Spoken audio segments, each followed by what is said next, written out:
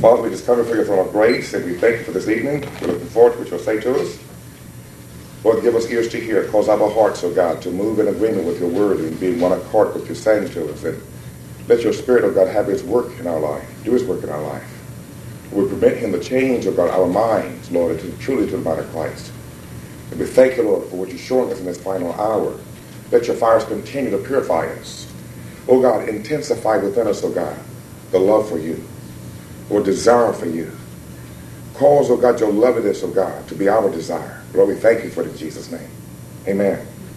Well, let's go back to the book of Romans. We're talking this morning in the 9th chapter. And time ran out on us. And we're mostly looking at verses 12 and verse 13. This will be videotape number 16 and also cassette tape number 16. This will be the 4th week of our Bible school session. There's 2 more weeks after this one, and then we'll have a long break until late August or early September. We'll have a chance to go back over all these lessons. Is that wonderful? And so in this 9th chapter of Romans, let's pick back up at verse 12. Let's begin at verse, I'll tell you what, let's begin at verse 6. Let's begin there, because that we will bring it on to one thought and one conclusion.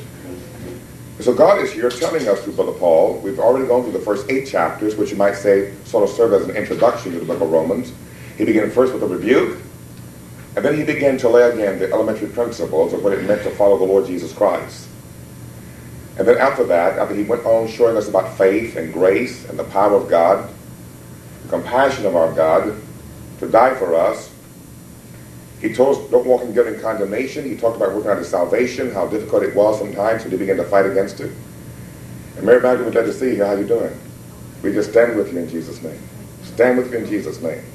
We curse this thing that's trying to attach itself to you in Jesus' name. We see what the word of faith says, not what your body says.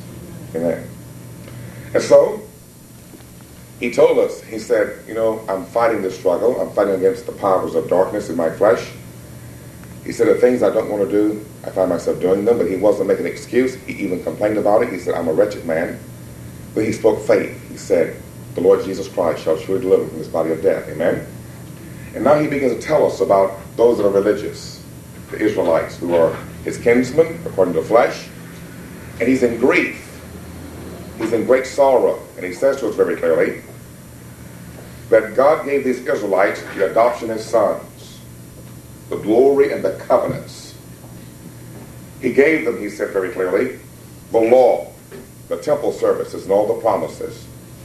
It's amazing how God will present to all of us his promises. Each and every one of us are given the same equal opportunity to believe and to receive and to exercise our faith in the promises of God. There's a promise in the Word of God that's not for us.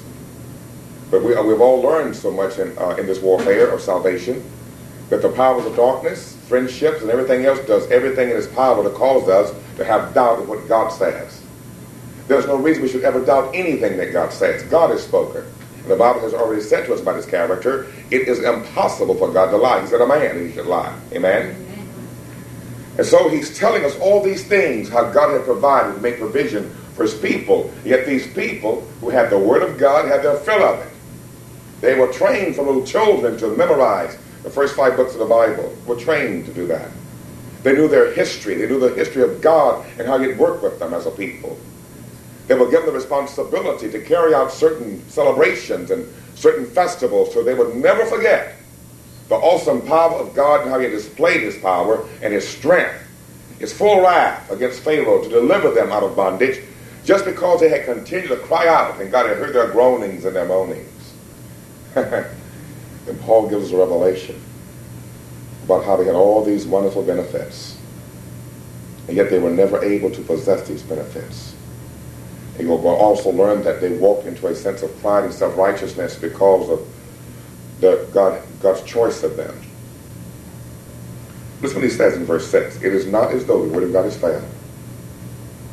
Then he says something to us. He says, for they are not all descendants who are descendant from Abraham. And we saw this morning in session 14 and session 15 that when we come to the spiritual things of God, there's not one son that's born spiritually.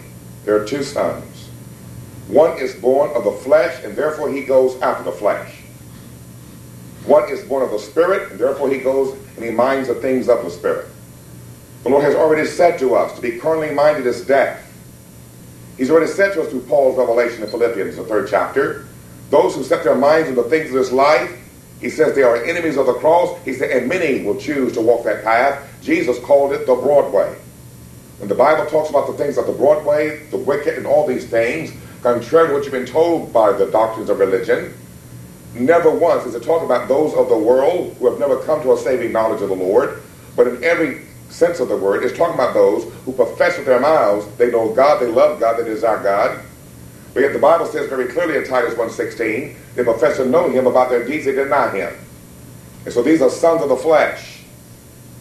And so he said to us, Abraham will have many sons, but there's only a remnant that shall be saved. And so that's what he's talking about here. He's beginning to address these people of God, supposedly, the Israelites, the Jews, and he's saying to them, in a very sarcastic type of way, you're not the sons of God. You're sons of the flesh. And so he says to us, to make us understand this, verse 6 is such an important truth. Now, if you're one of those that thought that the Jews were still God's chosen people and all this, I can guarantee the word of truth is hammering against that which you were calling truth. You've forgotten something. And when Christ has come, something took place. It caught their attention. There was a veil that was rent in two. You've forgotten something. What Paul said to us in Ephesians. He said very clearly, both bodies he's now made into one new man. Is that right? He said to us very clearly that there's neither no more Jew nor Greek, bond nor free, male or female, for we're all now one in Christ Jesus. Is that right? You've forgotten those things. And when you're holding on to something that is false and you're practicing because you were told it was light, then the Word of God becomes to you, no matter what scriptures you look at, something that you find yourself rebelling against. And that's what the Jews did. That's exactly what they did. And Jesus said to them, because you don't recognize the day of your visitation, how often I went to gather you. The way he says, a hen gathers her chicks, but you were unwilling, and now your house has been left to you desolate. That's exactly right. We saw this morning very clearly in the 4th chapter of Galatians. Paul said that Jerusalem, present-day Jerusalem, is in bondage with her children, corresponds to Mount Sinai in Arabia, a desert place. You know and I know that Jerusalem is not in Arabia, is it? But that's what he said. He's telling us that spiritually they're dead. They're in a desert place. They're in the same place that the powers of darkness are. Whenever you study about the Lord Jesus Christ and he casts out demons, he commands you to go to the dry place, the place where there's no water, the place where there's no life. When you read about Joel's army, the demon powers couldn't come in until the water was shut off. No water. Then when you read when the demon powers came in, God said to his people, humble yourself and pray, and say, spare thy people, O God, and give not thy heritage to reproach. He said, the Lord will be what? Zealous for his land. Is that right? And he said to us, and I will drive out the northern army off your land. Into the what places? Into the dry places. The demon powers are always cast into the dry places. The sons of God that claim they love God, but because of the flesh, they're also driven out into the dry places. Quite interesting, isn't it? And so Paul gave us a revelation in the 6th chapter of Galatians. He said to us, there's two Israels. But the Israel that God is working with today is a spiritual Israel, and it's none other than the body of the Lord Jesus Christ, who followed the Lamb of God wherever he goes. Can you say amen? He said, Jerusalem above is our mother. She's free. In Hebrews 12, he said the very same thing. You didn't come to a place of law or mountain to be touched, he said, or to thunder, and a sound that was so hard they begged that no further word be given to them.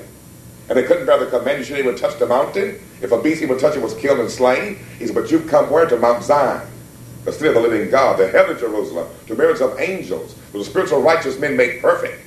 You've come to Jesus, the mediator of a new covenant, and a sprinkled blood that speaks of better things than the blood of Abel. He kept telling us in every book. But then we begin to act like the other sons. And so Paul is now writing to us. In fact, Romans, you might say, is the heart and the root of every other revelation that Paul writes about. It's a wonderful book. Oh, did God give him a revelation? Can you say amen to that? And now he explains it to us.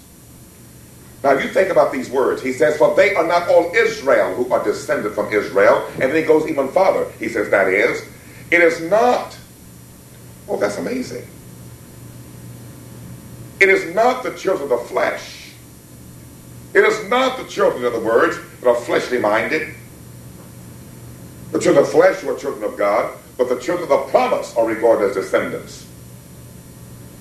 He says in verse 7, neither are they all children because they are Abraham's descendants, but through Isaac. That means God has given a promise. And you see, just like he said, he watches over his word to perform it. Isaac was a promise. Isaac was the word of God being fulfilled. His name alone gives us the joy of the Lord, laughter. Ha ha ha. God had promised him he'd have laughter in his old age. Joy to be fulfilled. And God said to him, now through him, he said, will your seed come? And we saw that. We saw it fulfilled. And we discovered two sons, Jacob and Esau. And we saw this morning something, that God, before he formed the world, knew you. Before you were ever born, he knew you. He even ordered how many days you live in this earth, in this test tube we call the world. This world of lies. Everything in this world is an absolute lie. Only what God says is true. And he ordered our days. He even saw ahead even those that were praying and said, oh God, give me an extension of my life. He made provision for that. There was nothing that he did not fulfill in his perfect divine order. And so he says to us, verse 9, for this is a word of promise. At this time I will come, Sarah shall have a son. A word of promise. He watches over his promises, doesn't he? And not only this, but there was also Rebekah also, when she had conceived twins by one man, our father Isaac. He's simply saying to us, there's one father. There's two different natures. There's two different sons. And they all call themselves Christians. I talked very light this morning about the parable of the Lord talking about the gospel goes out as a great net and goes into the sea. The sea means sea of people. The net's always going forth into a sea of people. The gospel, the word of God, the power of God for salvation to those who choose to believe. Free will, choice, choose to believe. I said before you, death and life, choose life, he says. Amen? The angels bring it to the shore. Ha ha! That means a place where they can work on them and begin to separate them. Takes the good and put them in containers so they won't be spoiled. But the bad they throw away. That's what's happening right now. We have been gathered to the shore, glory to God. And God is beginning to inspect us. And go down there and inspect our angels. And the ones that's holding on to their lives, they'll be cast away. But the ones that's clinging to Jesus, like Jacob of old, saying, Lord, I won't turn you loose till you bless me. Acts 3:26. He blesses us by turning us from our evil, wicked ways. And so we're learning something. In this great sea of all those who claim to be believers, there will be a separation process take place. It's always been prophesied. He said in one place, I will come and judge between sheep and sheep. One place he says between sheep and goats. All talking about those in his kingdom. Are you listening to me? This is what he says. In verse 11, because he's God. I'll remind you again what he said to us very clearly in Isaiah 46:10. I am God, and I already know the end from the beginning. I know everything that's going to happen. God knew everything that you did when you left here the first session today. He already knew what you were going to do. You didn't know, but he already knew. He knows when you leave here tonight what you're going to do. He's God. There's not one thing you can do, even think about, that God hasn't already known you were going to do it. That's why David said it first, and then Solomon copied. I can go to the highest mountain, you're there. I go to hell, you're there. There's no place you're not. You take a flight and run to the end of the world, guess what? He's there too. He's God. He is so awesome. I remember that he said to me when I was having a problem with faith, praying to God, said, I wonder when is my number going to come up as if I was standing in line for God to answer. He said, I'm God, and I can hear all prayers at one time. If every human being was praying on the earth at one time, and because I am God, I am able to answer all of them at one time. So I got set free from that demon telling me God hasn't had a chance to get around to you yet. You guys probably don't think like that, do you? You probably knew that, did you? Then we come to verse 11. For though the two sons would not get born, had not done anything, good or bad, but in order that God's purpose according to his choice might stand, not because of works, not because of something they did or earned, but because of him who calls, it was said to her, the older will serve the younger. We saw that fulfilled in Genesis 25:23. And how did God know that? Because of Isaiah 46:10.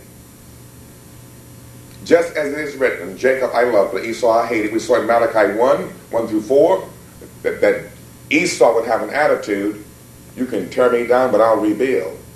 And God told us very clearly in Malachi, they will call them the people whom God is indignant against forever, and they shall be known as the wicked territory. Did we see that this morning? Anybody need to see it again? Oh. All right. Go to Malachi 1. And we'll look at Habakkuk a little bit to bring you up to date. And by the way, before you leave, stop and get tape number 14 and 15. Malachi 1, the oracle of the word of the Lord to Israel through Malachi. Oracle means burden. It means that it is a rushing of the Holy Ghost from within a man's bosom or chest or belly. And if he doesn't share this word that God's given to him, he'll burst like a good old bottle of wine. I'm not saying that wine is good, but you get the point. Maybe I should say a bad bottle of wine. That'd be better. We don't drink wine, do we? But you know what I'm talking about? You'll feel like you're going to burst if you hold it in. It's a burden. It's a weight. You've got to get rid of it. How do you do it? You open your mouth and say what thus says the Lord. Some people call it bearing the soul. Here's the word God gave him. I have loved you, says the Lord. But you say, how has I loved us? Then God says, was not Esau Jacob's brother? Declares the Lord, yet I have loved Jacob. But I have hated Esau. Why? Because God saw and knew everything he'd ever do before he was ever formed. I have made his mountains, that means his kingdoms, a desolation, and appointed his inheritance for the demon powers. It's called their jackals of the wilderness, desert places. The wilderness is always a desert place, a place of no life, a place of intense heat. Then he begins to call him by his covenant name. Esau sold his birthright, his salvation, his eternal reward for a bowl of beans, lentils. And we're tested every day by the temptation, if you walk through this earth, to sell our birthright. And it hasn't hit us yet as a people of God. But we need a soberness to know how easy it is to sell our birthright. And when Esau sold his birthright, he didn't even recognize what he'd done.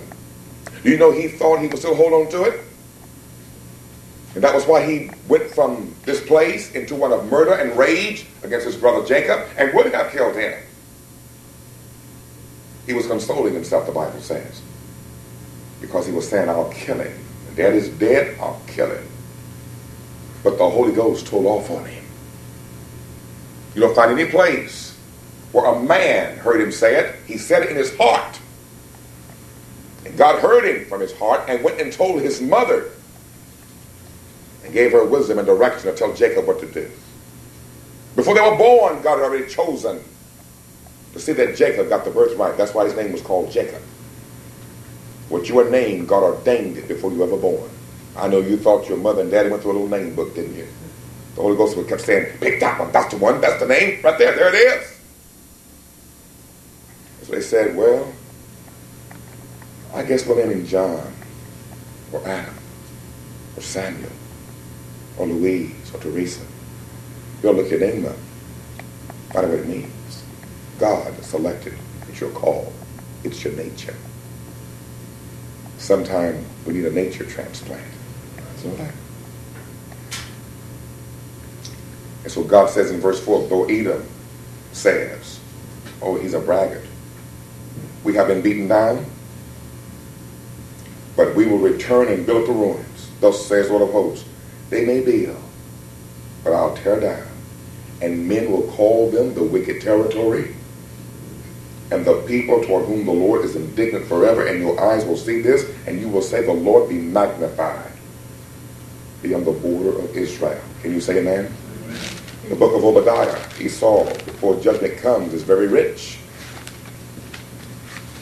It reminds us today, as I said this morning, the beverage is repeating, one of the new fad sayings and among those that teach prosperity is, how can these people attack us for teaching prosperity? We're going to laugh all the way to the bank. And they say from pulpits. Well, you may laugh over to the bank, but God's going to tear you down.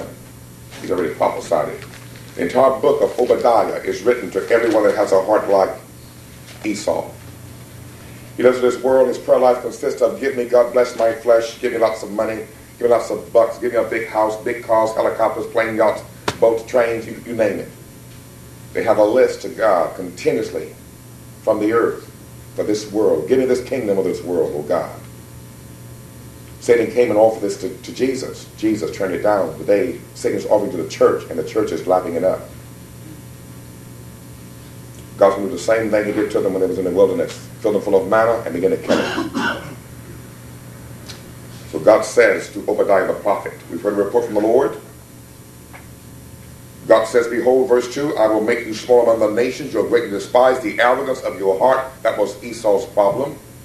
Let me ask you something else. Did you know that was also what the Bible testifies to be the great sin of Sodom and Gomorrah? Had ease and abundance. Flesh went berserk. It's happening today. You who live in the clefts of the rocks, which means you thought you were in a secure place. Cleft of the rocks is a place of security, of rest, of peace, no anxiety. You're convinced that nothing can ever touch you there. We used to sing songs all the time about those who live in the cleft of the rocks, and he hideth us in the cleft of the rock. In the lofties of your dwelling place, who say in your heart, who's going to bring me down to earth? God says, though you build high like an eagle, though you set your nest among the stars, from there I'll bring you down, declares the Lord. And he gives a comparison of a thief coming and robbing your house. Have anybody ever had their house broken into? Wait a minute, you have? Did they leave you anything there? Or did they clean you out of all four walls? They took everything. Wow. You had some thieves that operate like God operates. When God begins to destroy people, he don't leave a shred. And most thieves will leave something. They'll run in and don't want to be caught, and you walk in and you'll say, what's that hole doing there? My fish tank used to be there. Oh dear, look at the window that's knocked out. What else is missing? But you have some things left. But God is saying to Esau, when he's finished, there won't be nothing left. In other words, he's saying this: they will never have a chance to repent. And the day of them having God's grace and salvation has ended. We're now approaching that day. He has risen up, and the door of salvation is beginning to close rapidly. God says, if thieves came to you, if robbers by night, oh, how you would be ruined. Would they not steal only until they had enough? Yeah, that's usually true. A thief, he robs in fear usually, afraid of always being caught. If grape gatherers came to you, would they not leave some gleanings? Oh, of course they would. I mean, what grape picker is that it says, oh, there's one on the ground, pick it up? No, he's quickly picking grapes. There's always a few left behind. But when God gets through, there's not going to be nothing left of Esau. And he begins to speak, and he says, oh, how Esau will be ransacked and his hidden treasure searched out. All the men allied with you will send you forth to the border, and the men at peace with you will deceive you and overpower you. They who eat your bread will set an ambush for you. There's no understanding in him. Will I not on that day, declares the Lord, destroy wise men from Edom and understanding from the mountain of Esau? That's why some of you are still fishing, and you're supposed to fish. He had promised, he said, I will send for many fishermen. They will fish from you from the rocks and the mountains and caves. Many fishermen, they'll be on the mountains, he said. Fish for them. Go after the ones you know that you feel still have a desire for God in their hearts, but they're deceived in the prosperity camp. Go after them. By all means, go after them. But let me tell you, have you noticed how many you come against and they say to you, I just don't understand what you're talking about. God wants us blessed. He said, I'm going to destroy the understanding of the mountain of Esau. Then your mighty men will be displayed, O Teman, in order that everyone may be cut off from the mountain of Esau by slaughter. Cause of violence to your brother Jacob. You'll be covered with shame. You'll be cut off forever. Forever. Oh, Esau had already murdered in his heart. It all well planned out. Then God says something to us in verse 16, 15. On that day the Lord draws near on all the nations. Let me help you. God is so close to us, folks, that you almost can't help but breathe him in when you breathe. He's that close to us. If only you could understand. He has come among his people. He's here with us. For the day of the Lord draws near on all the nations. As you have done, it will be done to you. Your dealings will return on your own head. Because just as you drank on my holy mountain, this word drink is not good. It means you got drunk with the wrong spirit in the presence of God. He's in his kingdom. All the nation will drink continually. They will drink and swallow and become as if they had never existed. But on Mount Zion, there will be those who escape. And it will be holy. And the house of Jacob will possess their possessions. And the house of Jacob become a fire. And the house of Joseph a flame. But the house of Esau will be as stubble. And they will set them on fire and consume them. The fire is the word of God. So that there will be no survivor of the house of Esau, for the Lord has spoken. Then those of the Negev, that means that them there and those there are demon spirits, he says, will possess the mountain of Esau. Is it also in your Bible? Verse 21. Then the deliverers will ascend Mount Zion to judge the mountain of Esau. And the kingdom will be whose? Will be the Lord. Can you say amen? To be sure to you again who these people are that God calls in the wrong camp. In Philippians, the 3rd chapter, God says very clearly to us. Let's look at what he says in verse 18 and 19. Philippians 3, verse 18 and 19. Paul again gives us a revelation of many that shall be slain in God's kingdom.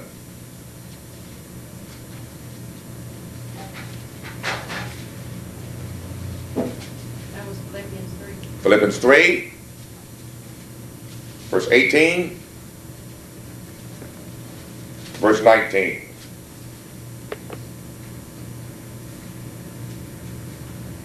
Paul writes by the Holy Ghost, and he says, for many walked. That means that which you practice daily, and that which has become normal and natural to you. That's your walk. Not what you say with your lips, but what you practice. For many walk, of whom I often tell you, even weeping, he says. Is what else he says? That they are enemies of the cross of Christ. Well, is that what the Lord says to us? They're enemies of the cross of Christ. Then he says, whose end is destruction. Is that right? Whose God is our appetite, which means bellies, it says in King James, which means they only live to be satisfied with the things of this life and of this world.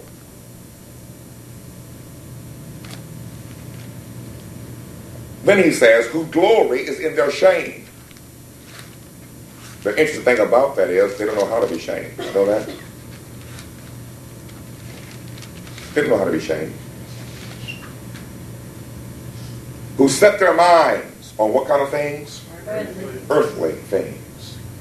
You're looking at the mountain of Esau.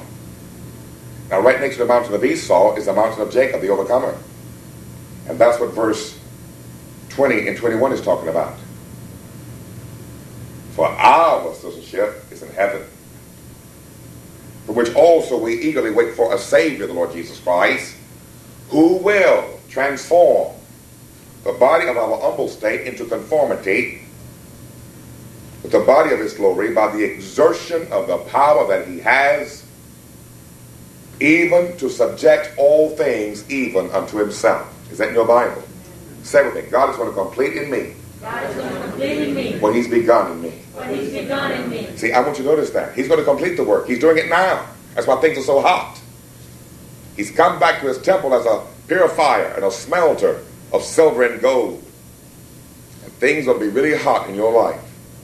If they're not, you better question your walk with God. You should be going through the greatest hard place you've ever walked in the whole time you've been a Christian. I don't care how long you've been one. I think the only ones that are maybe missing some of this are the ones that just got born again yesterday. But they won't have a honeymoon season as long as we enjoyed one. Because you got to do a quick work, he said, in righteousness. Amen? So, let's go back and see what he says to us in Romans, the 9th chapter, verse 14. We're going to try and get through all these verses tonight. That's going to be interesting. Romans 9, in verse 14, he says, what shall we say then?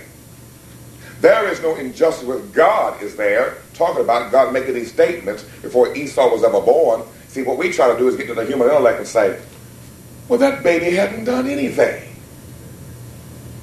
Don't forget what we saw this morning. God has already ordained everything in our lives because he already knows exactly every choice that we are going to make. He's God. Can you imagine? He's not a man. He's God. And so he says, may that never be our attitude. See, God has already declared that his mercy is only for the repentant. Let me show you what he says in Jeremiah 31. In Jeremiah 31, the Lord writes by his Spirit, he says in the 17th verse, Jeremiah 31, verse 17. And you might say that this is what's happening today. When a church like ours that begin with 7 people begin to draw people, I guarantee you, with the message we preach from these pulpits, you better know that God is in his house, purifying his temple. Are you listening to me? This is what God is doing. He's telling us about how he returns to his temple and what he does to cause us to return from the land of the enemy. If you remember what we looked at yesterday, you can put this also with Ezekiel, the 20th chapter, when God says, I'm going to be king over you with wrath poured out. He becomes king over us through pouring out his wrath upon our lives, burning up everything of our flesh and everything that's not like him. He said, go ahead, everyone, serve your idols. He said, but later you shall return. He said, I'm going to make you pass under the rod. I'm going to force you into the bond of the covenant, he says. Did you understand that? I didn't say a lot of things just because we was in a hurry. But you remember when the shepherd had his flock. He had a rod up there, didn't he? What did he do with it? What did he do with his sheep? Anybody remember? Huh? Broke your leg if you're straight up. Well, every lamb had to pass under that rod. And every 10th one, they put a big black X on it. Which means this one is devoted to destruction for the Lord's purposes. God's putting big black X's on us. Mark those, he said in Ezekiel 9, who cry out over the abomination that's being done in this midst. Isaiah 4, he said, thus says the Lord, 7 women will take hold of one man in that day, saying, we'll eat our own bread, we'll wear our own clothes, we just want to be called by your name. Ah, yeah. What do you find yourself doing these days? Are you praying more? If you're not, you better check your walk with God. Because the judgment that's sitting upon this earth and among God's kingdom should force you to your knees. God is saying, I'm going to burn up everything that remains of you. When I'm finished, only what I have placed in you shall remain. It's wonderful. We're being forced to pass under the rod of God. Amen? That's what he says to us. So God says in verse 17, he said, there's hope for your future, declares the Lord, and your children shall return to their own territory. In other words, the time of us wandering and being wayward is over. There's not much grace left for those that continue to wander and stray. And they eat from this camp and they eat from that camp. God is beginning to tear the robe. There's no more grace left. He's saying, come back to your territory. The Bible says when he turned the fires, he forces us to go after what's really in us. He said the last days be difficult times. You'll be lovers of self, lovers of money, lovers of pleasure more than lovers of God. Without affection, unloving, unmerciful, untrustworthy. What happened? The fires were turned up. I can show you what he said very clearly. When I heat them up, he says, they will growl like demons, he says. Oh yes, the fire's on. And the nature that's within us, that's most dominant, is now being revealed for all to see what's really in us. Remember reading all that? It's happening. I just wish you could hear me. It's happening. We're right in the middle of it. He's among us. He's caused it all.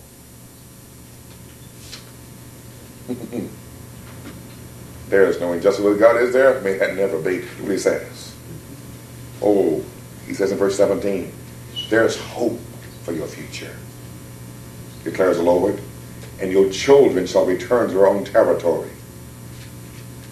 I have surely heard Ephraim grieving. Why did he use the word Ephraim there? Who was Ephraim? Secondborn. Firstborn. His strength. Strength. The oldest is always the representative of God's strength. Heard him grieving. What is he grieving over? Look what he says. He's received a rod of correction. He says, thou hast chastised me, and I was chastened. I was chastised.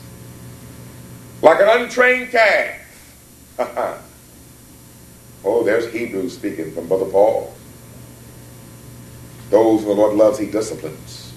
All discipline, he says, for the moment, seem not to be joyous. But afterwards, he says, it yields a peaceful fruit of what? Righteousness or holiness. The Bible says he disciplines us that we may share in his holiness. In other words, he beats, quotation marks, the hell, quotation marks, out of us. What Satan has placed in us. He is beating us. We're being beaten to pieces. He's crushing us.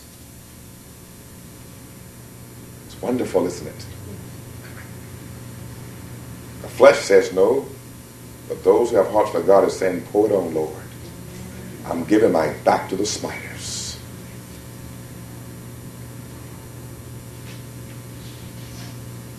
And he says to the Lord, notice God has to do it, bring me back that I may be restored. For thou art the Lord my God. For after I turn back, that means you turn back to God, I repented. And after I was instructed, I smote on my thigh. What does it mean when it says thigh? The strongest part of your being is your thigh. Did you know that? What you're saying to God is, I'm breaking my strength. No more, Lord, wrestling against you. No more struggle against you. You see, like I said to you yesterday, last night, I told you, the name Israel, if you go right back to the real root meaning, means one who wrestles with God. God told Jacob before he changed his name to Israel, he said, thou hast striven or wrestled with man and also with God, and thou hast prevailed. Remember what happened? That was some thigh action when that wrestling match was going over. Remember? The angel reached forth and touched his thigh, knocked his hip out of joint. And from then on, he walked as a spiritual cripple. And that's how you're going to walk. You're going to walk with a limp. Saying, Lord, I can't walk straight. That's what I have you lead me and give me the support. Everybody that saw him walk from that day said, that man walks different than he used to walk. Everybody knew it. The Bible says when God finished with a new day began, the sun was coming up. Yes, the Son of Righteousness, he said, will rise with healing in his wing, and you will go forth like calves in a stall, he said. Glory. So Ephraim is grieving. He said, Lord, I'm breaking my strength against you. No more resistance against you. Your will be done, Lord. Your will be done. No more mine. He says, after I was instructed, that's what's happening. We're in the day of his instructions. Let me help you. This won't continue very long. This is only a short time of grace.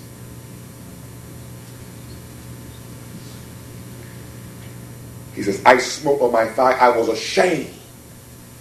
And I was humiliated. Yes.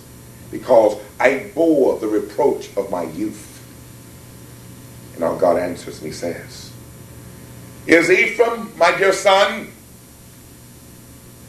Is he a delightful child? Indeed, God says, as often as I have spoken against him, certainly, God says, I still remember him, therefore my heart yearns for him, and I will surely have mercy on him, declares the Lord. Now he tells us what we're to do while this is going on. He says, set up for yourselves road marks. Place for yourselves guideposts. Road marks and guideposts is the hiding of God's word in our heart, the instruction, true instruction in our hearts, and we're walking in it and obeying it and practicing it. Those are the guideposts. He says in one place, within whose hearts are the highways to Zion, the overcoming place, the place where we soar like eagles, the place where we're seated with him on thrones, judging the 12 tribes of Israel. I can't give you too much fat meat tonight on that subject. Let me make it more simplified. It's the place where we're far above all principality and power and rulers of darkness of this world. And no longer are we governed by this world, this age, or this realm. And we can truly say, our citizenship is in heaven. And no matter what we're going through, or passing through, or involved in the natural realm, it truly becomes an aspiration or a delusion or an illusion. You can see right through it. You know not it's a vapor. It's all vanity. Oh, wait till you know what the word vanity means. Hallelujah. Set up for yourselves road marks. Place for yourself guideposts. Direct your mind to the highway. That means the highway of holiness. The way by which you went. Return, O Virgin of Israel. How can you return unless you once left it? Return to these your cities. How long will you go here and there, O faithless daughter? For the Lord has created a new thing in the earth. A woman, circle woman, put a remnant. Will encompass, that means cling to, a man. His name is Jesus. How do we return? It's the 9th verse. God says, with weeping they shall come, and by supplication, that means you will find your innermost being crying out to God, Lord, remember me. You see, I watch those who have no prayer life. There's no cry of the Holy Spirit within their breast saying, Lord, remember me. Lord, restore me. Jesus has already said to us, it's by prayer he'll bring us up to his holy mountain. And his house will be called a house of prayer. I will make them joyful, he said, on my holy mountain.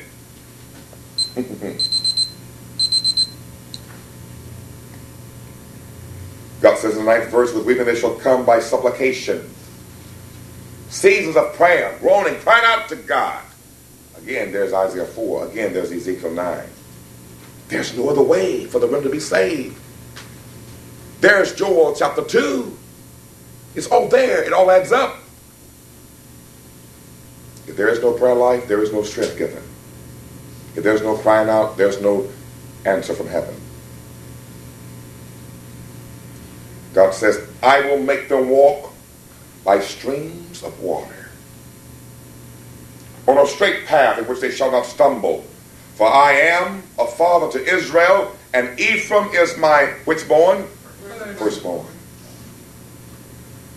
Are those words also in the Bible? In Ezekiel. Oh, let me just show you this part. I'm not going to cut it short. I don't think we'll get through the 9th chapter tonight, do you? Who cares anymore? You want to see what's going to happen when we rebuild? You know, my car has 139,000 miles on it. I remember when they rebuilt the motor. Rebuilt. It's as good as new again. You know, when God rebuilds us, we're going to be good as new again. That's what he means when he says the latter house. Oh, will be greater than the former house.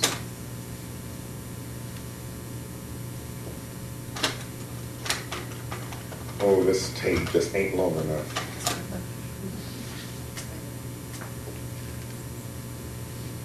That's what he meant when he said the latter house be greater than the former house. That's what he meant when he said, I'll make up the years that the locust and the caterpillar, the palmer worm have eaten up. The latter house is us returning back to our first love. We remember what our lives are like when we begin to walk with him. He said, when I make you the finished product, my completion of you will so outshine what you were when you began with me, when you were joyful. Weeping endures for the night. The time of darkness. But joy comes in the morning for the remnant. And God says in the 4th verse, again I will build you and you shall be rebuilt. Again he says, O Virgin of Israel, again you shall take up your tamarines and go forth to the dances of the merrymakers. Again you shall plant vineyards. On the hills of Samaria the plants will plant, and there enjoy them. For there shall be a day when watchmen on the hills of Ephraim shall call out, arise! It means, wake up from your slumber. And let us go up to Zion, to the Lord our God. But thus says the Lord, sing aloud with gladness for Jacob, and shout among the chiefs of the nations. Proclaim, give praise, and say, O Lord, save thy people, the remnant of Israel. And God says, behold, I am bringing them from the north country. I will gather them from the remotest part of the earth. Among them, the blind and the lame. That means you were spiritually blind, you didn't know how to walk, you weren't able. He says, the woman with child, and she was in labor with child together, a great company. They shall return here. With weeping they shall come. And by supplication I will lead them. I will make them walk by streams of water, on a straight path in which they shall not stumble. For I'm a father to Israel, and Ephraim is my firstborn. Well, can you say amen? Let me show it to you again. Go to Ezekiel 39. In Ezekiel 39, it's amazing what you can get out of 2 verses of Romans, isn't it? See, Paul, revelation came to him out of the Old Testament. Everything that Paul wrote to us in the New Testament was the fruit and the fulfillment of the Old Testament. Ezekiel says in the 21st verse, and I will set my glory among the nations, and all the nations will see my judgment which I have executed, and my hand which I have laid on them. And the house of Israel will know that I am the Lord their God from that day onward, and the nations will know that the house of Israel went into exile for their iniquity, because they acted treacherously against me, and I hid my face from them. So I gave them to the hand of their adversaries, and all of them fell by the sword. First natural and spiritual, isn't it? We talked about that this morning. According to their uncleanness and according to their transgressions, I dealt with them, and I hid my face from them. Therefore, thus says Lord God, now, he says, I shall restore the fortunes of Jacob. Are you the house of Jacob? Talk to me. Amen. Does the Bible say that the remnant of the last days is the house of Jacob? Yes. Mm-hmm. I will have mercy on the whole house of Israel. I shall be jealous for my holy name. Oh, praise God for verse 26. And they shall forget their disgrace and all their treachery which they have perpetrated against me when they live securely on their own land with no one to make them afraid. When I bring them back from the peoples, gather from the lands of their enemies, and I shall be sanctified through them in the sight of many nations. God says in verse 28, then they will know that I am the Lord their God, because I made them go into exile among the nations, and then gather them again to their own land, and I shall leave none of them there any longer. And I will not hide my face from them any longer, for I shall have poured out my spirit on the house of Israel, declares the Lord God.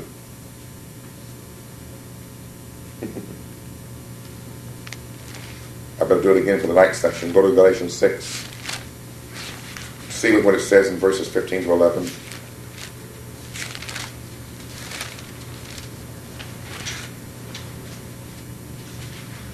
Paul says, for neither is circumcision anything, nor uncircumcision, but a new creation. And those who walk by this rule, peace and mercy be upon them. He tells you the body of Christ is the Israel of God.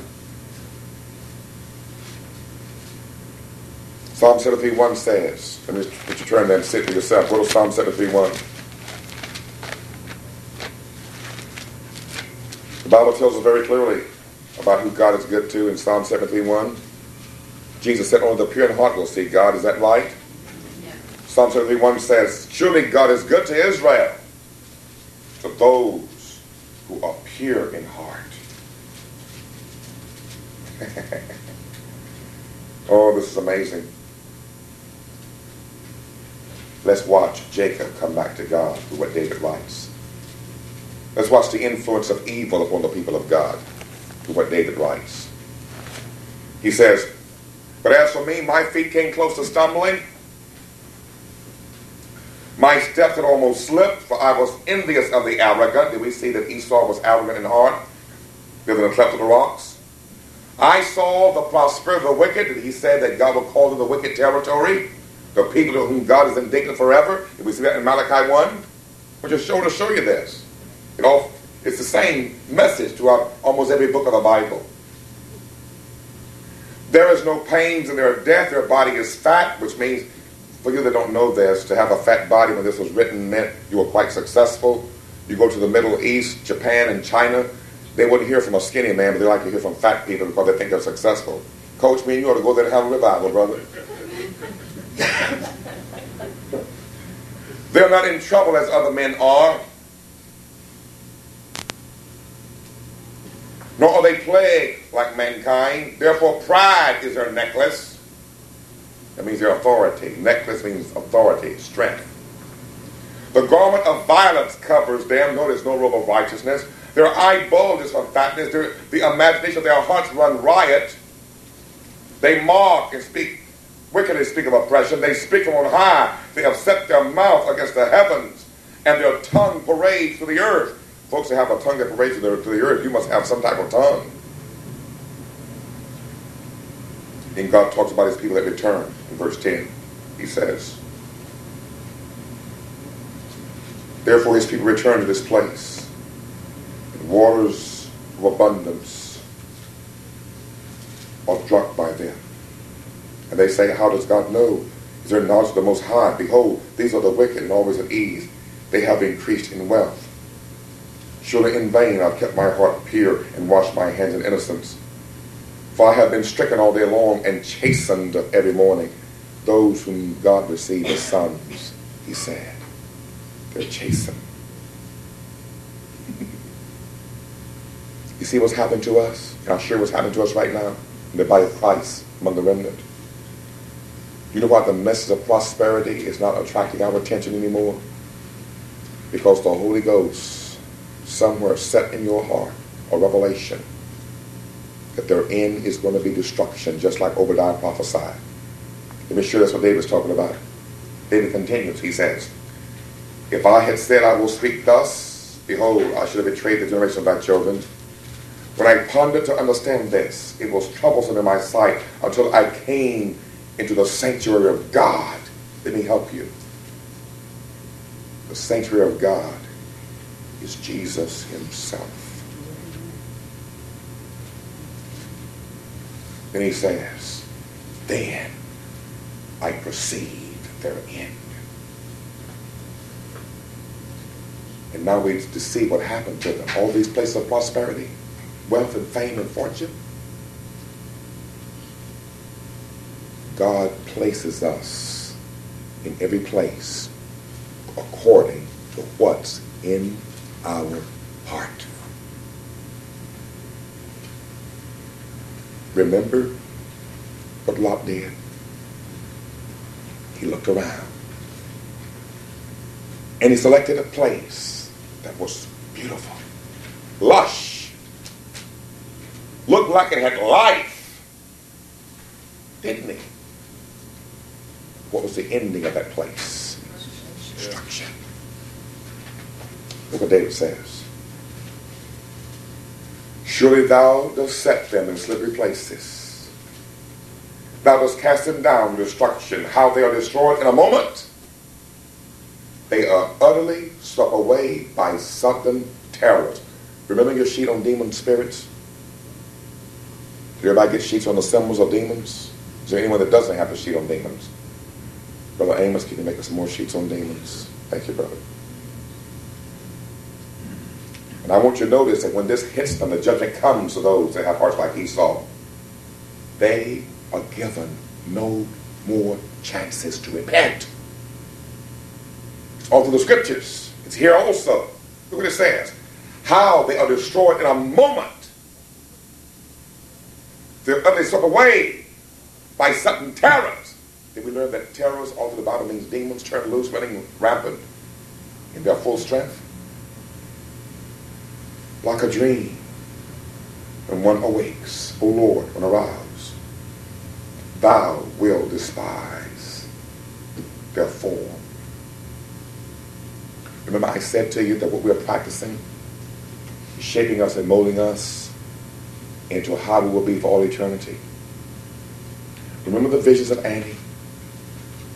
How when she saw the wicked, she said their form had so degenerated into such a hideous plant, they looked exactly like the demons. But then she say, I saw the remnant, and they were covered with beautiful jewels. Oh, the beautiful spirit of holiness, the beauty of it. Those things in you that's taking place, the Lord is purging us quickly. Some of us will outshine others of us. But in heaven, there's no one envious of how anyone looks. Because you see, in heaven, we are finished products like this bottle. It has no choice now but just be a bottle. Unless there's some more fire that hits it, it will always be this bottle. The fire will be over when we're finished products. Weeping endures for the night. But joy comes in the morning. When God is finished, we can't help but be a son. And we can still like the angels of old. The angels, we learn, don't understand sin. They can't comprehend it. There's nothing in this world that attracts them. And that's how we will be. Oh Lord, bring forth swiftly that day. Amen? Well, let me get back on track. Go to Proverbs 28. Oh, these rabbit trails.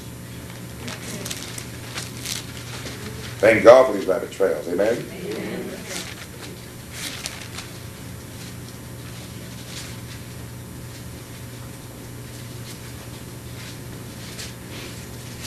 To remind you, before I got on the rabbit trail, we were looking at scripture verse verse 14. Is there any injustice with God? May it never be. We talked about who does God give mercy to. Mercy is only for the repentant.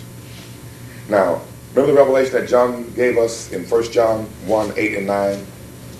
You confess your sins, he's faithful and just to forgive you and to cleanse you from all unrighteousness. Remember that revelation? He got that revelation from Proverbs 28, 13.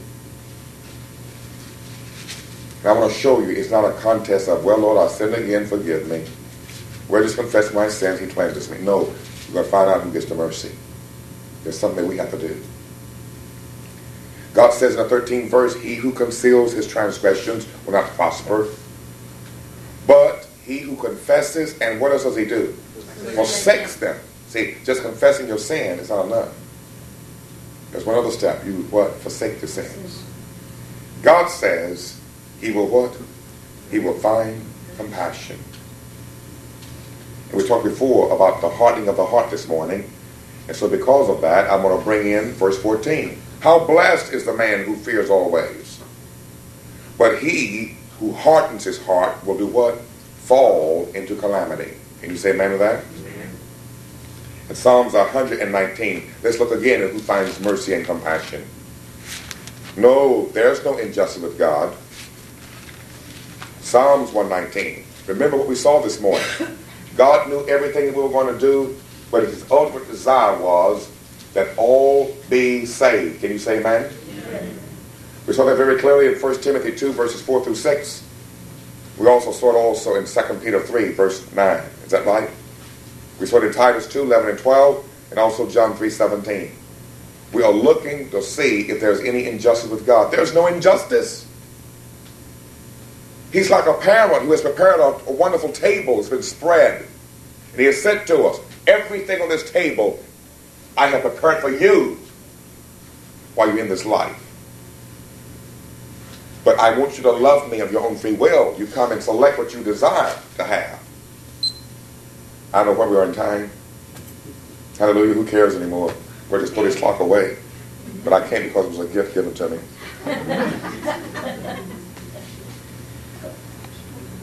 Think about it. Whosoever will may come. And so we're like little spoiled brats saying, I don't like spinach, but spinach is good for you. I don't want it. God doesn't force you. It's later on you'll say, oh, how I wish I had eaten spinach too. It doesn't force us. No, there's no injustice with it.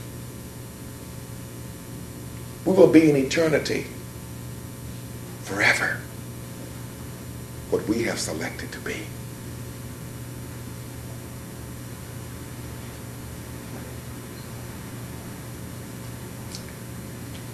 So we're investigating to find out if there's any injustice. No, there's none. In 119, look what it says in verse 153.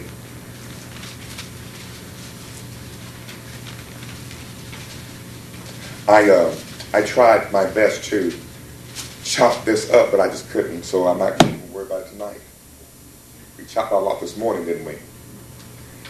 And right before verse 153 is the Hebrew word resh, R-E-S-H. That one little tiny, tiny word translated into English is 4 English words. 5 English words. Keeping God's law in adversity. See, adversity comes to test us. All pain and fires, and adversity is fire. And gold is formed and molded and shaped and cast in fire. And let's see if this man, when sin and evil come against him, if he says, well, I might as well just quit and give up. No. Mm-hmm. Look upon my affliction and rescue me. Notice he's crying out to God. For I do not forget thy law. Plead my cause and do what to me? Redeem me. Revive me, which means I'm dead. Revive me according to thy word. Salvation is far from the wicked. For they do not seek thy statutes. You wonder why they don't want to read the Bible? It's boring to them. They're the wicked. He told you that in Psalms 50, didn't he? What right God says to the wicked do you have to take my covenant in your mouth?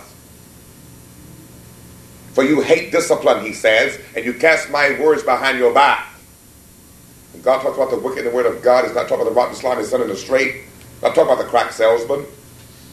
He's talking about those who have the word of God at their disposal as Americans, as we all do.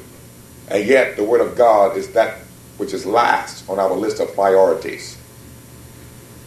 But this world is first. Our pleasures are first. What we will is first. Let me help you. Salvation is far from those of that attitude. I don't care how much you speak in tongues, jump and shout. You can turn flips if you want to. Jesus said, how is you can't hear my word? My word has no place in you. You're your father the devil, and you want to do the desires of your father. Did we see that this morning? Yeah. But see, when there's one that's born of a spiritual birth, God says through Peter, desire the sincere milk of the word like newborn babes, that in respect of salvation you may grow thereby. I told you, salvation is not a one-time experience. It's an ongoing process through fire. And the one that endures to the end shall be saved. Can you say amen? Amen. Glory. But that newborn babe, what he does, he says, oh, look what I found in the Word. Or he'll say, my brother, my sister, I found this in the Word. What does this mean? Ever saw little children? When they begin to grow, they talk at first, and they're always into everything. And then they go through those years of everything is questions. Well, why, Daddy? Why, Mommy? And you find yourself just almost being drained answering their questions. God is saying to us, drain me. Question me. Cry out to me. Bother me. But you can't bother it. He loves it. Oh, how wide his lap is. Jesus said, this generation is like those of children who play in the marketplaces. And they cry and they say, we played music for you. Remember that? Yeah. They love to entertain their flesh. Children spiritually born of flesh. Love flesh, pursue flesh, give in to flesh. But the remnant of Israel is saying, Lord, remember me, deliver me, cut out of me the power of sin. Take out of me every desire of evil. Oh God, I'm so helpless. God knows it. Help me, God. I remember when God put me in the fire 5 years ago and turned the demon powers loose on me. I went everywhere trying to find out what is the secret of this narrow walk. I found men that thought they had answers, and I used to bother them. And I discovered something. The secret is not with men. It's with God. Lord. And I'm telling you that fires mean nothing to me anymore. Because I finally have learned the secret. It's with God. That's what he says all the time. Plead my cause. Redeem me. Revive me according to thy word. Salvation is far from the wicked. Why? Because of their selections, of their choice. For they do not seek thy statutes. Great are thy mercies, O Lord. Revive me according to thine ordinances. Let me help you. Give you some hope. The more you are finding yourself in prayer, and if you're praying the will of God, not yours, be done. What's God's will? Not one be lost. Lord, save me. Lord, forgive me. Lord, change me. Lord, turn my heart. Lord, bend my heart to righteousness. Lord, turn my eyes away from evil and lust and vanity. Lord, bend me to thy statutes and thy testimonies. Save me, revive me, help me. Answer me, deliver me. You'll make it. But that's one other part of the puzzle. You must turn away from all that is evil and wicked and of compromise. It's wonderful. Look what he says in verse 157. He'll say a few. Many are my persecutors and my adversaries. But notice this. Yet I do not turn aside from thy testimonies. I behold the treacherous and I loathe them, because they do not keep thy word. Consider how I love thy precepts. Revive me, O Lord, according to thy loving kindness. For some of thy word is truth, and every one of thy righteous ordinances is everlasting. Yeah, the table is spread.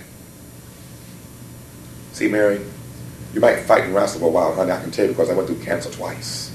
Oh, cancer is a big lie. It's a delusion. What you're fighting in your body is an absolute lie. The word of God has stated. But you keep that word just flowing through you. You don't let trouble and strife flow through you. You tell the word. You forgive all your enemies. Number one, foremost. Bless those that have cursed you and wronged you. And you stand and say, Lord, I'm waiting on you, Lord. You'll suffer a while. Now, if you suffer a while, the God of all grace will have come. And he himself, he says, will strengthen, confirm, perfect, and establish you. 1 Peter 5, is that right? Yeah.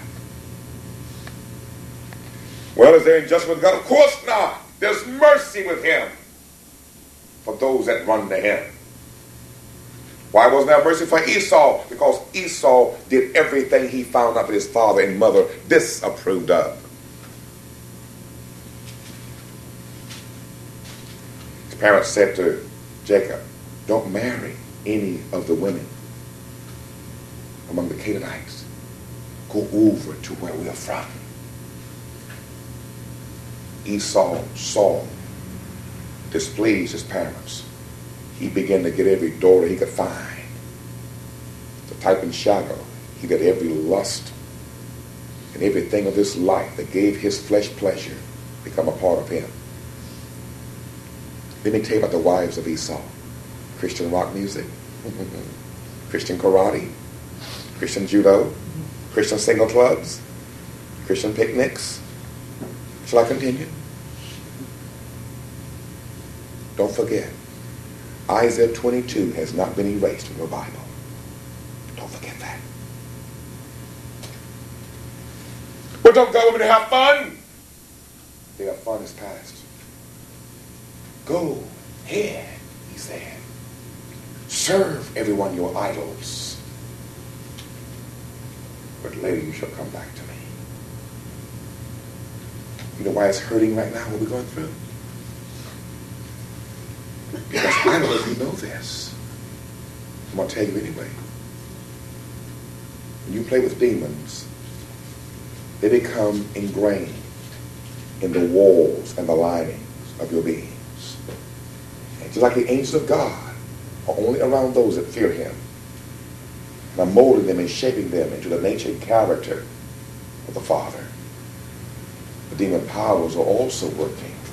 They're shaping those and molding them to the character of another father whose name is Satan. A deceiver, a liar, a thief, and one who has already been judged to destruction.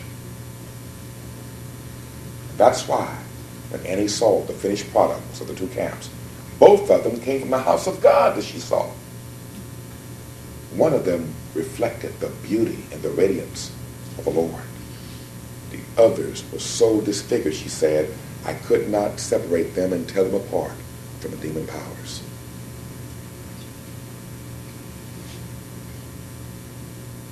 You know what's happening in the prosperity camp? They don't see Moses, he hasn't returned. And there's a sound in the camp. Not one of war. Should be one of war, but it's not one of war. And there's revelry and all kind of music and jumping and shouting and gaiety. The time of mourning. And the day is coming that God's going to turn the tables. Well, let's go one more place. No, there's no injustice with God. Go to Isaiah 55. Glory to God. God says there, ho! That's how it begins. Ho, he says. Everyone. Oh, there it is again. 1 Timothy 2, 4 through 6. 2 Peter 3, verse 9. There it is again. Everyone who thirsts Oh, wait a minute. Thirst? What are we thirsting for? Righteousness. Righteousness. He that hunger and thirst for righteousness, he said, shall be filled. Did you know the house of Esau they would thirst for? Knowledge. Esau is a great Bible debater. Esau fills volumes of notebooks that thick from all the word conferences it goes to. In vain, he writes and says, the refining goes on. But the wicked is never separated, and the Lord will call them rejected silver. Rejected. Salvation made void. Rejected.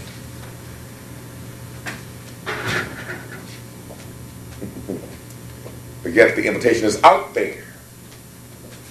Ho, everyone who thirsts, come to the waters. You must come of your own free will. Let me tell you about the waters. They're found in Revelation 22.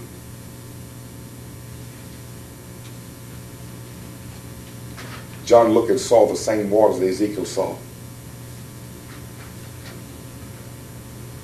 When you get ready to come to the waters, when you really get ready to come, and you're not one that's used to coming, you're one that's maybe used to being bound by religion and rules and steps and formulas and law.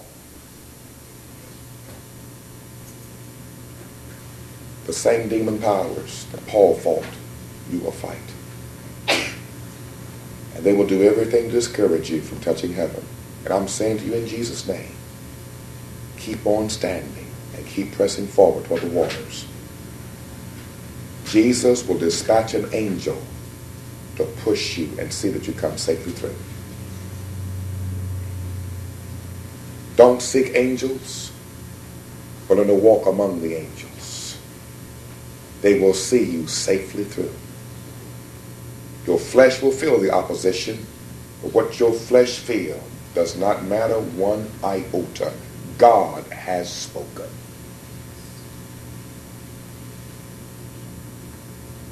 He says, come, buy and eat. You see, we can leave this now and go on a rabbit trail, but I won't do that. Matthew 11:28. Come unto me, all that's weak and heavy laden. That's who he's invited to the waters. The weak ones. Are you weak? And come to the waters. No man can live without water. Well, you can go without food for a while. You can go over a month without food as long as you're drinking water. Did you know that? Talk to me. See, most are thirsty for this world, this realm. Esau thirsts for religion. He thirsts for Bible knowledge, but he doesn't thirst to have strength for war.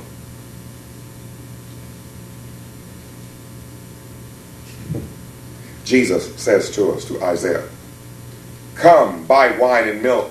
Wine meaning the spirit, milk meaning that which causes your bones to become strong. Did you know that babies drink milk? You know why babies drink milk? Because milk forms the structure, the bone structure. What's our foundation? The cornerstone, Jesus. The prophets of the Old Testament. The apostles of the New Testament. Desire, he said. Desire it. The sincere milk of the word, he said. Didn't he say that? Why? That you may grow thereby in respect to salvation. Did you know that the house of Esau began with God? It's deformed, it's stunning. It's a camp of midgets. They never grew anymore. And God is seeing that they have their reward in full in this world. And the reward is this world. That they have already been devoted to destruction. God has already spoken. That is the outcome of the prosperity camp and every preacher that would dare even put the word of prosperity, talking about this word on their lips. Period. Exclamation mark. Jesus says, come buy wine and milk without money and without cost. Oh, does the symbolism of the Old Testament throw you? He told you, money is a strength. Wisdom is also a strength. God is saying to us, don't use up your strength for that which is worthless. When he says without cost, because we know that salvation costs us everything, it means nothing you can do to impress God. It's what he's already done. God says in verse 2, why do you spend money, that means your strength, for what is not bread? You might want to remind yourself, Jesus said, I'm the bread of life. And all the knowledge you're getting that's not the word of God is straw and stubble. That's why I told you, after a service like Sunday night, I always go home and turn on my Christian TV stations so I can see through the darkness. It sharpens my discernment. Wasn't last night something else? I went home immediately. Mike and I said, let's see what's on Christian TV. Let's see what we can, detect. It was so obvious. I mean, so obvious. Their mouths were open. Words came out. It was all straw. There was nothing in any message I saw on TV last night, and we had both TVs on at once checking it out, that was causing the people of God to be shaped and molded and conformed to godliness and the character of the Lamb.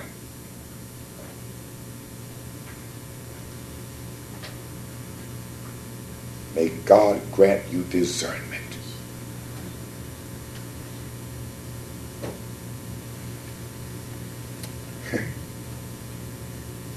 I think our clocks are too fast, don't you? Amen. This is what the Lord says. Why do you spend money for what is not bread, and your wages for what does not satisfy? The message of prosperity comes from the king of lust.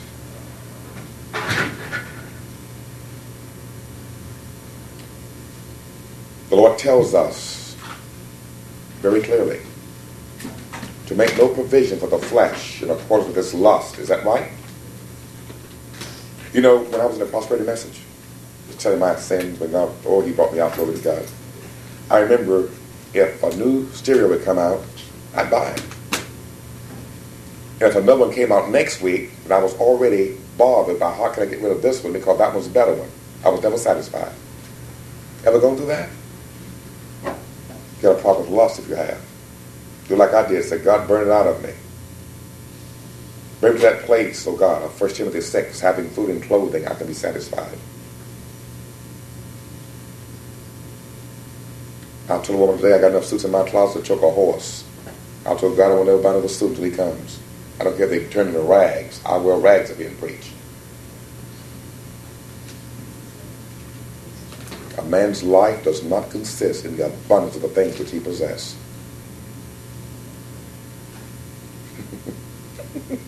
It's an illusion. That's what he says. Jesus says, listen carefully to me.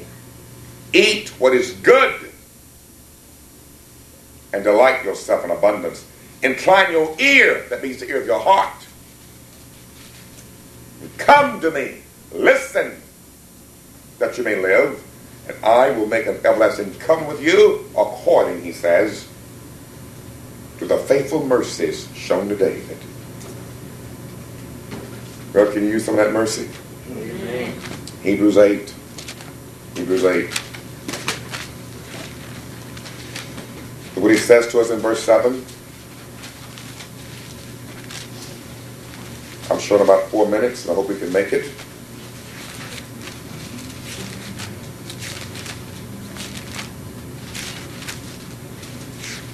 Hebrews 8, verse 7. For if that first covenant had been flawless, that would not have been occasion, thought for a second.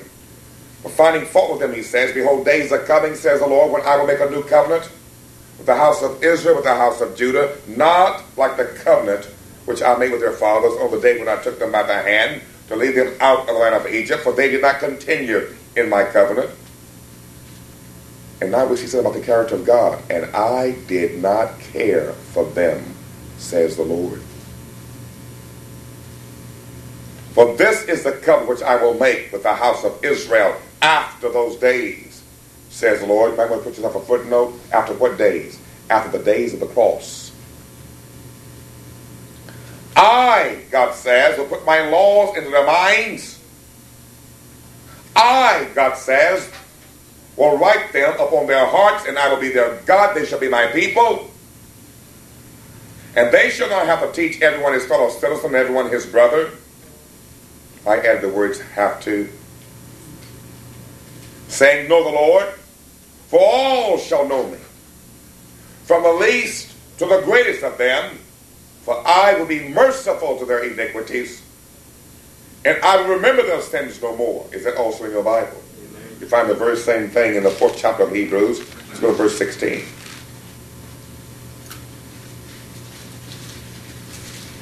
God reveals to us there that he wants to be so merciful. His throne is no longer considered to be a throne of judgment. Remember, they could even approach him on the mountains. Now, the table has been spread, and everything the Father has been offered to us at our disposal. All he's saying to us is, come to me and just help yourself. God says, let us therefore draw near with confidence to the throne of grace. I gave you a new definition of the word grace, added to the other ones you know. Grace is God's ability ingrained in you by God, by his Spirit flowing out of you, that we may receive mercy and may find grace to help in time of need. When you find yourself in temptation, don't fight with the temptation. That's stupid. You're going to lose. Did you hear me? Talk to me. Yes. You don't fight with the temptation. You run to Jesus quick. Give me grace to overcome this temptation.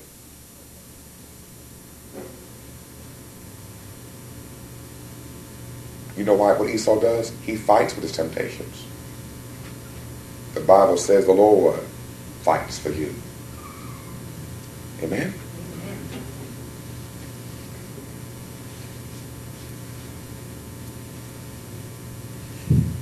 What if I should even try it? Let's go back to Romans 9 and remind what we're looking at. Verse 14, what shall we say then? There is no injustice with God, is there? No, may that never be gratitude. For he says to Moses, I will have mercy on whom I have mercy, and I will have compassion on whom I have compassion. Got a question for you. Who does God have mercy upon? Those who keep his commandments? Those who cry out for mercy? Those who confess their sins and forsake them? Upon the repentant. That is who he has mercy upon. But he hardens those who harden their hearts and turn from him. How do you harden your heart? Lord, get me out of this. I'll serve you. He gets you out of it. And what do? You go right back to something else. It is so easy, so simple to harden your heart. See, we read over there in Exodus about Pharaoh. It said, when Pharaoh saw his relief, he hardened his heart. And I told you this morning, ignore that part and read it like it says without that. When Pharaoh saw his relief, he did not what? Listen anymore. I mean, it happens continually. You're going to hear the phone calls we get. It's an amazing thing to watch. I mean, I grieve over it. I always give them an answer because he says, the remnant of Israel will tell no lies. They will walk shoulder to shoulder. You need to see that? You need to see it. Okay. What is Zephaniah? Go to the 3rd chapter. In fact, I'm not going to bring this one in, but since you insisted, let me show you what's happening. God says in Zephaniah 3:8, therefore wait for me, declares the Lord, for the day when I rise up to the fray. Indeed, my decision to gather nations, to assemble kingdoms, to pour out on them my indignation, all my burning anger. For all the earth will be devoured by the fire of my zeal. This earth is ablaze. Too bad you can't see it. For then I will give to the people purified lips. Purified lips means purified hearts. Out of the abundance of the heart, the mouth will speak. That all of them may call on the name of the Lord. To serve him how? Shoulder to shoulder. From beyond the rivers of Ethiopia, which means you're out of his presence. My worshipers, my dispersed ones, will bring my offerings. That means a pure life. And that day you'll feel no shame because of all your deeds by which you have rebelled against me. For then I will remove from your midst your proud, exalting ones. There's Esau. And you will never again be haughty on my holy mountain. But I will leave among you an humble and lowly people. And they will take refuge in the name of the Lord. The remnant of Israel will do no wrong. They will tell no lies. Nor will a deceitful tongue be found in their mouth. For they shall feed, that means they're on the word of God, and lie down with no one to make them tremble. Shout for joy, O daughter of Zion. Shout in triumph, O Israel. Rejoice and exult with all your heart, O daughter of Jerusalem. The Lord has taken away his judgments against you. He has cleared away your enemies, the King of Israel. The Lord is in your midst. You will fear disaster no longer. And that day it will be said to Jerusalem, don't be afraid, O Zion. Zion is a strong church, overcoming church. Don't let your hands hang limp, which means I give up. Keep your hands raised to him. Oh Lord, remember me, Daddy. Pick me up. I surrender all. Help me. I praise you. Don't let your hands hang limp, he said.